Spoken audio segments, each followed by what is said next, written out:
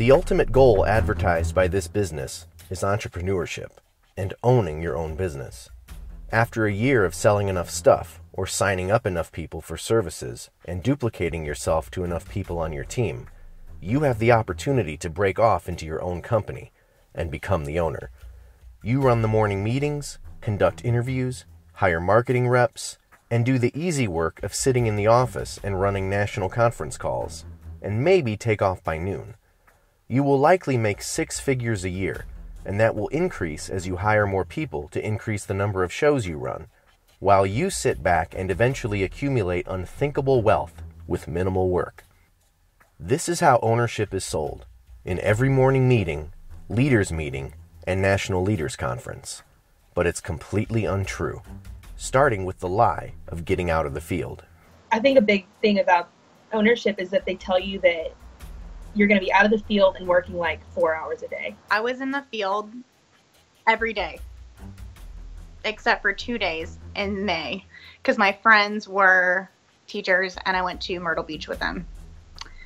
I only took off 2 days the entire year I was an owner. I hit my year of being an owner and I was miserable. I was in the field and I was like, oh my God, like what is happening? Like all these things that they said, like when you're an owner, you're going to have more time to be able to like do this. You can have free time, you know, and instead I'm like struggling to be able to find people to come to all my shows and be there. And I'm there myself after I've just interviewed people that I don't even care about. This whole time now for time later thing they teach you, it's like whose definition of later?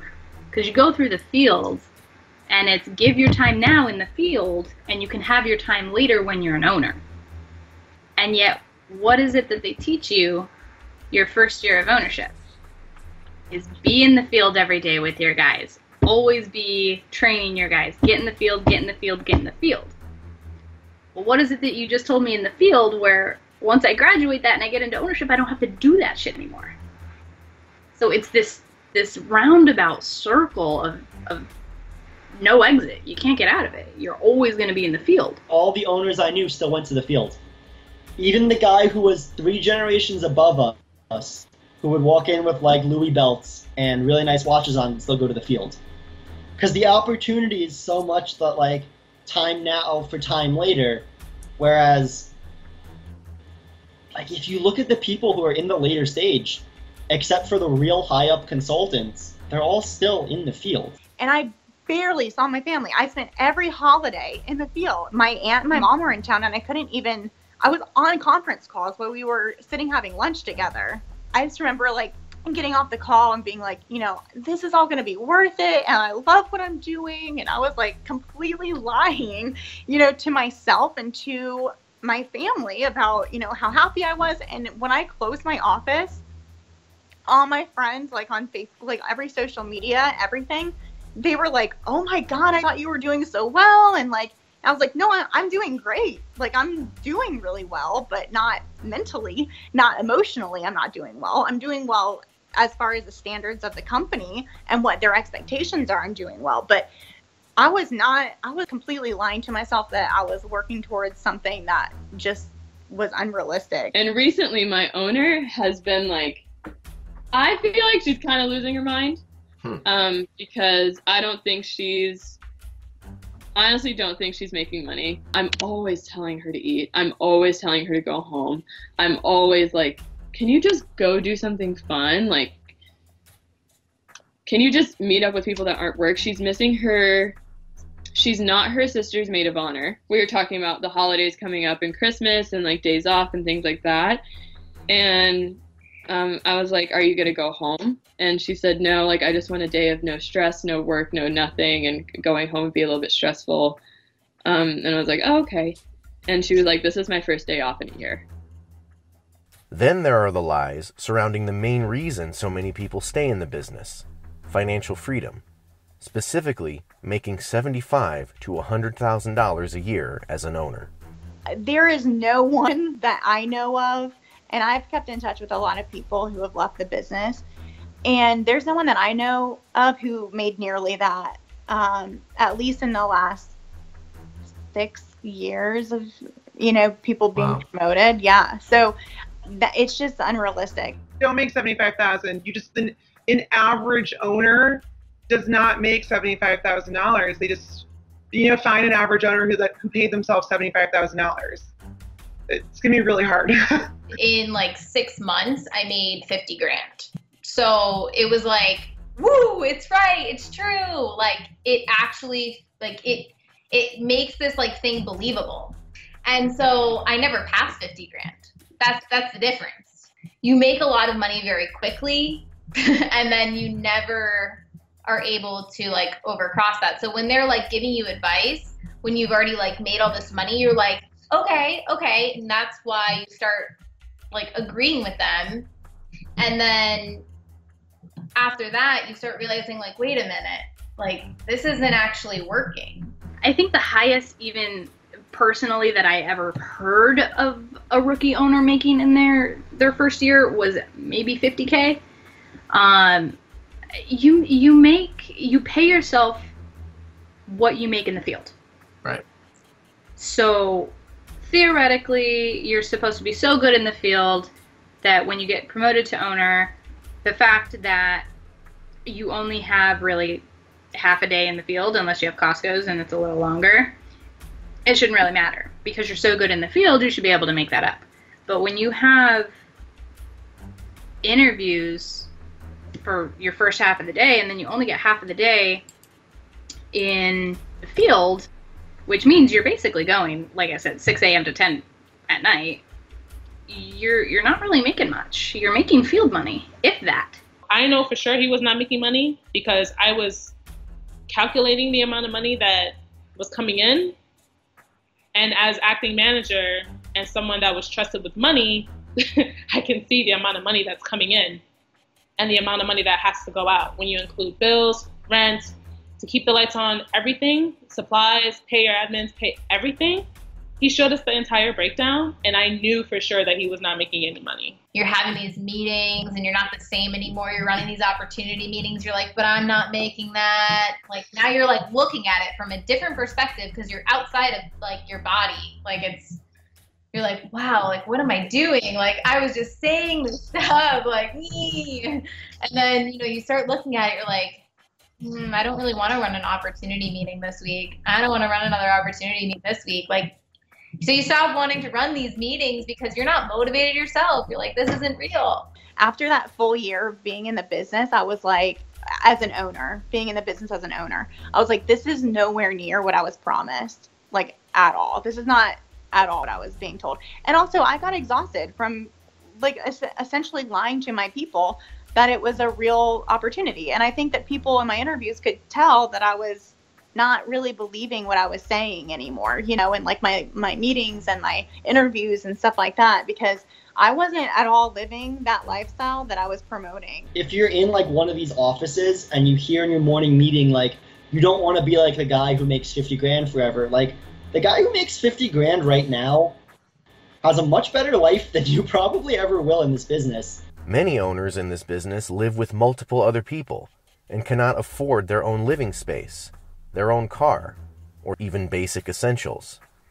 I lived with 6 other dudes for a year in a 3-bedroom apartment. And that was as an owner? As an owner, yeah, because I brought everyone with me. I brought 6 dudes with me. We're all in the damn house. I lived in the living room only because it had the TV. And I just started seeing small things that weren't sitting right, as far as like going over to the boss's house for the first time and seeing that 4 other people that work for him live there, and they're all kind of like stacked on top of each other. You got 2 couches that are filled by 2 people that are sleeping on the couches in the living room, and you've got every single room in the house pretty much put in. I was like, well, if this guy is supposedly making well over $100,000 a year, why is he having people inside his house? He made a coworker drive out an hour and 10 minutes to pick him up at 5:20 a.m. in the morning because he doesn't have his own car. Him and several people were at this original office, and now like him and 2 others from the first office all live together. He asked me for gas money. Like, he used to steal out of the Walmart we would work in. Like one time he just told me, hey man, hold this bag and come walk with me. And I walked to the parking lot in his car. He's just pulling out like steaks and like ribs, just raw meat. I was just like, it was like, yeah, man, this rent that I had to pay, the office rent that I had to pay, really kicked my tail, you know. Even though you are called the owner and sign paperwork that makes you the president of a business entity, you are constantly monitored, influenced, and even disciplined by your promoting owner, the regional and national consultants, and the executives of the parent company. They'll tell you you have your own business. They say you're going to have this business, this is going to be your own business, this is your own office. But the truth of the matter is that is not yours. That is never yours. It is never going to be yours. You will always, always be an employee. As a manager, all you really are is an entry-level person on a bigger scale, because everything starts over again. Every single one of those offices also needs to follow a regional script. So when we were at, the leadership conference and we were writing up or editing, some of like the national marketing materials and the national marketing pamphlets, I go, national? Like, really, what was this about everybody having their own business and having independence? And then they're telling me how I should be spending my money, where I should be putting it. And when I didn't want to do that anymore, then they would be coming to my office and then they would be like blowing us up on phone calls and saying like, oh, this person isn't doing this and that and this and that. This is what I noticed. And you could tell that it was about you, but it's because you're not listening to them of how you want to allocate your money. And it's your money, but they want to manipulate you how you need to spend it. And if you don't do that, then you're going to be treated like crap. My mentors were telling me that if I wanted to succeed long term and I wanted to promote people out, that I needed to be in the field every day. So I was. And they were mentally abusive, verbally abusive. They know what your triggers are. So that's why they like create just enough relationship with you so they know what motivates you and what will, get under your skin and make you do what you should do. She won Rookie Manager of the Year her first year due to her team that had followed her. She promoted somebody out who's actually still in the business, and then she basically got scolded by some of the higher ups because she wanted to have the work-life balance that was always promised to her. And then as soon as it came out that like, hey, you can't be taking this like weekend vacation here, or you can't be doing this whenever you want. You have a business to run. She was like, you know what? This isn't really what I signed up for. This isn't what you guys told me. So she backed out as well. Unlike actual business owners in any other industry, you have no control over anything. You have no control over where you open your office. When I got promoted, they were like, you have to move. And you're already kind of like so far deep in, like they didn't tell me until I was an assistant manager. I was working my ass off to like get there. And then it's like a month later of working my ass off as an assistant manager. And they're like, oh, I'm sorry. Like we can't split the Miami territory and you're going to have to go somewhere else. But luckily Orlando just opened because an owner just shut down. You have no control over who you can promote to assistant manager. Everyone higher up was like, you have to let her go. And she technically had enough to be able to get promoted to assistant manager, but the higher ups, they were like, you can't technically promote her because she's not making like 600 net. They were like, if she can't get it, like we can't promote her. Like you're going to have to let her go. Like she's been around for too long, blah, blah, blah. So I ended up letting her go, which was the worst mistake that I made in my business because she built so many relationships with everybody and people couldn't believe that I was letting go of someone that had leaders on their team and just wasn't hitting the sales when it wasn't about sales. So everyone quit. And most importantly, you have no control over the money you make. A separate bank account controlled by the parent company makes sure they have absolute control over your money. Definitely, there are two accounts and they have complete control over them because again, you sign that you're going to let them quote unquote assist you and guide you in your finances. You will get awards. So those people that are holding all those awards are the people that put have 50 grand or 25 grand or whatever it is, like in their holdings. So it's not technically, possession is 9/10 of the law. You know, it's not technically your money. Like, I mean, it is, but like they'll be like, you have, you know, like 10 grand in your bank account and you have 25 grand in this bank account. Well, you can't pull out that money. I had a business account and I had a personal account, and I wasn't ever allowed to touch the business account unless it was a business expense, and I could only pay myself off of the field. And that is how it is for a really, really long time after ownership. So when in the interview they talk about however much money an owner makes, that's in the business account and it's not your money. Basically, he told on himself. He was like, yeah, the guy who's over my financials and stuff like that with Smart Circle, his name is David. He has my online mobile banking app credentials, like his password and username for his online banking account. And I said, Dylan, do you hear yourself? He was like, what? I was like, if he has access to your online banking credentials, he can do stuff to your account. He was like, nah, he can't touch it. I said, Dylan, if I can go into your account right now, I can do something with it. He was like, nah, they can just look at it. I said, okay. When they break down all the theoretical numbers in the opportunity meetings, you are taught that you, as the owner, get to take home any money that is left over after you pay your office expenses, business expenses, and the salary of your reps. This carrot of wealth is a common factor keeping many people in the business. Turns out, it is a blatant lie. When you get into ownership and you're on those ownership calls, they basically say that if you work really, really, really, really hard, you'll be lucky to make that much money in a year in your business account, not your personal account. So theoretically, you could make less as an owner than when you were standing in a store as a leader. Yes, most definitely. And if you decide to quit, don't expect any of that money, your money, to be yours. Once you decide to quit, all that money that is in their account is frozen. And you can't touch it when you decide to leave because you have all their inventory. Right. So you have to send back all of your inventory. They have to count it, and they have to, agree with you that they got all of it back, which is very risky because they could lie and say, oh, we never got, this whole pallet. They ended up coming back saying that I owed like $7,000 for my missing inventory. It's just funny because whenever I closed my office, I thought I had almost $25,000 in my local account. I did. I had that much money in my local bank account when I closed. I was like, I can live off of this until I find a new job. Easy. I've been living off of $17,000 this year, So I was like, I can live off of this for a couple months until I find a new job. Well, literally, when I went to close my office, it was like a week later, we had my call, and all my money, except for $1,000, had been moved to my home office account. Because that's standard operating procedures, is what I was told.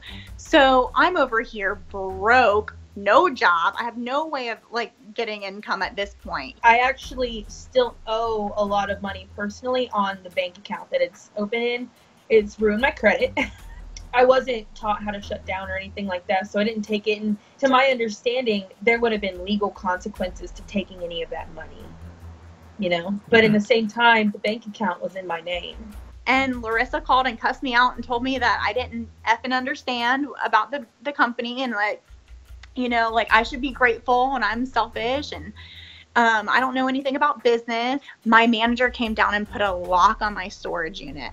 Like I was some kind of criminal, that I was going to go sell all this inventory. And that I was like, I have been such a good business partner to you, to this entire company. I've been so responsible and so communicative and organized. And then this is how you treat me at the end of it. And then literally no one helped me close. I had to reach out to former owners to help me close. Not surprisingly, even the supposedly most successful owners who eat, sleep, and breathe this business are not nearly as successful as what they themselves advertise. There's a regional VP that I did my assistant management training with, and straight up told me that she pays herself $40,000 a year. A regional VP. When she told me to my face that she's been in the company for what, like 6 or 7 years now? So I don't even know how long. That was maybe 6 years when yeah, she's been in the business for a long time. And she's paying herself $40,000, but she really held on to the fact that she was able to buy a $4,000 bed and not wink an eye at it. And if there are, regional consultants that are so successful that are still in the field, which there are. Yeah. Why in the hell would you want to do that? Because you're brainwashed. If you actually did own your own business, somebody else wouldn't be able to come in and shut you down without warning. But that's exactly what happens in the slave circle. They always promote that you can't fire yourself, right?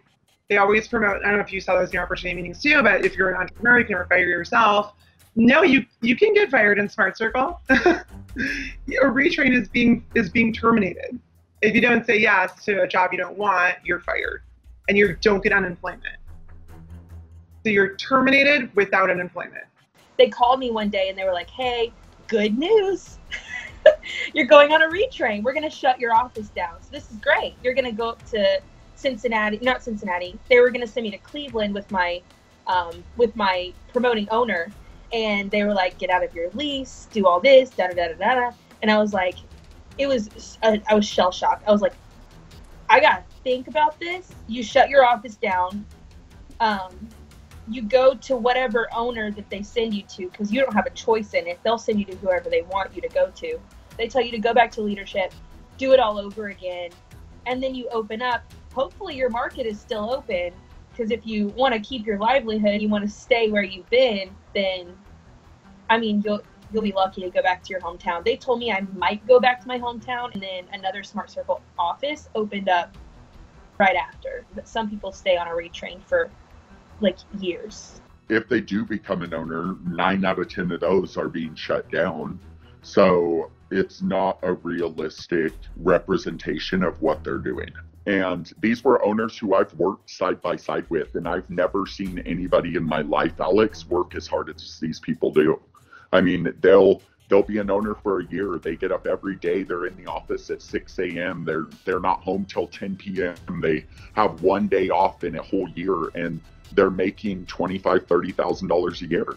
And then they get shut down. They have no money. It affects them. It affects their families. You don't run your own business at all. They can shut you down whenever. In this business, even if you become an owner, you are not an entrepreneur. You are a pawn. When people would call me, I'd ask them, before I told them why I left, I was like, why do you want to stay? Why do you want to be an owner? And they said, money, free time. I was like, well, guess what? After I close my office, after taxes, after my bank reconciliation, I still don't have my money. And what I will get is almost $10,000. And that's all I'm leaving with after taxes. My boyfriend was like, this is a scheme. You need to get out of this. And I'm like, no, but this is like entrepreneurship. This is where, you can learn how to be an entrepreneur, run your own business. And they're like, this is not your business. I'm like, it will be my business. And then my mom is like, how? So you telling me that you become a manager and then they just pay you $75K, $100K a year starting, right after you get promoted? I'm like, yeah. And then they're like, what? How? Where? This sounds like a scam. Sounds way too good to be true, which it is.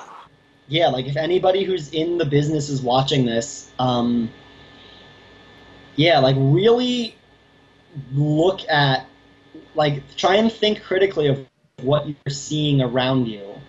Because when you really start to question it, the whole thing starts to fall apart.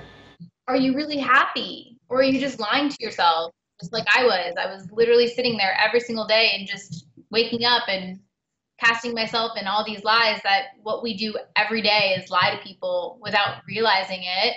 And you have to start thinking more about the red flags of okay, this doesn't seem right. And wait, why doesn't it seem right? Don't just put it over your head analyze all situations, analyze why people are on your weekly calls of how much money you make, or your weekly rotation calls or whatever they are for your money, and why people are giving you advice on how much money you just made on your last rotation and where you should be allocating and spending it and what you should be doing, and why didn't you make X amount of dollars, and why do you also have to, call people, and break down your day if you're not doing well yourself. Like, why do you have to do all these things? Why do you have to work until 10 p.m.? How long have you been in the business? Why are you not taking vacations? What's going on? Like, why are you lying to yourself? Just listen to what people have to say with an open mind and not be so closed-minded about, we're not trying to scam you. You already been scammed. We are the real people that are talking to give you a point that is true because we've been there. And just like they say, like, listen to your elders, listen to the people that already messed up.